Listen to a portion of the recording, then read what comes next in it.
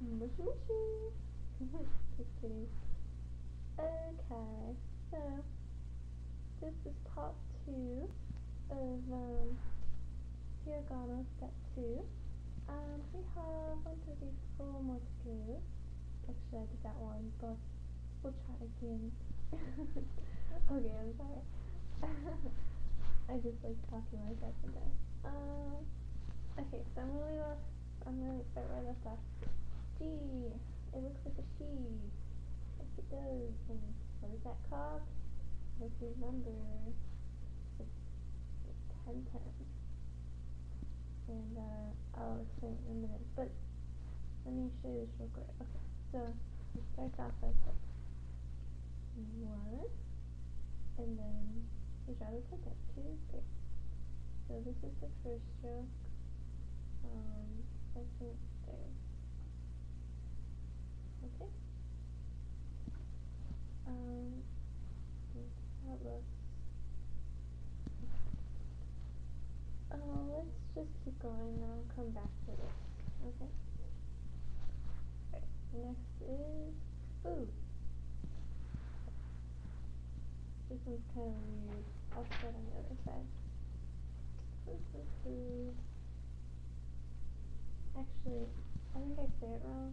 Probably do. Everyone hates me. Japanese pronunciation.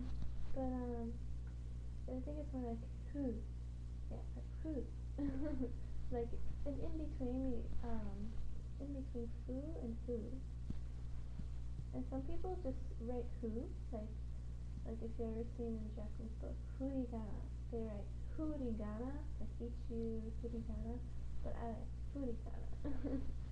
Hiragana. Because, that's just how it's said in Japanese. But anyway, okay, here's what it looks like. Mine look kind of weird, so forgive me, but this is what mine look like. Well, my friend now, she draws it like this. It's kind of cute. I don't know if it's right, but let's just stick with this one. And please, you can let me know if I'm wrong too, or a better way to draw it. I don't care. As long as it helps us all out. Okay, so this is food. And it looks like a mountain. Like Fuji Mountain. Okay. So the big stroke goes first. 1. Wait, how do I go? And then you go over here. Okay, that's 2. Here's 3. And you can draw one on the top in this word. So, big one, left, right, up. Big one, left, right, up. You just gotta try it for yourself, and then we'll count, alright? So, 1, 2, 3, 4. 1. Yeah, you got it. It's kind of like a little S, I think. 2. 1, 2, 3. Let's see. And 4. Okay? So, 1, 2, 3, 4. Yeah, I don't draw the greatest. That's fine. Next. Next is root. Okay, root.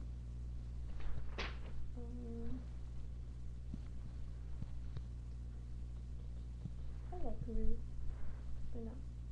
Yeah, okay, so root looks like a 3, almost. But you have to have a little loop at the end like that, okay? I call it a ruined 3. A ruined 3. I know, I'm weird. Okay, so it's just one stroke. I drew it as 2 last time, but that was just to help you with the example. So that's 1 stroke, okay? 1 stroke. So just draw 3 and then do a little loop at the end. Okay, next one is wa. Wow.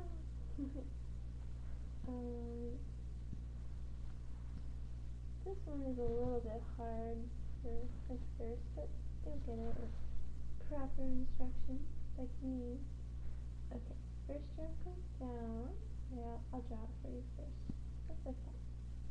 Here's a better one. So, back to the walk. First stroke is down, just a line down. And then this is the second stroke. It's one stroke, okay? You go across, you go faster just a little bit, and then you go down, or vertically, horizontal, diagonal, there we go. And then you go just a little bit across again, and then you kind of follow up the line, but then you have to get away from it, and then you go down like that, okay? And make that a little bit far down as well. Okay, so 1.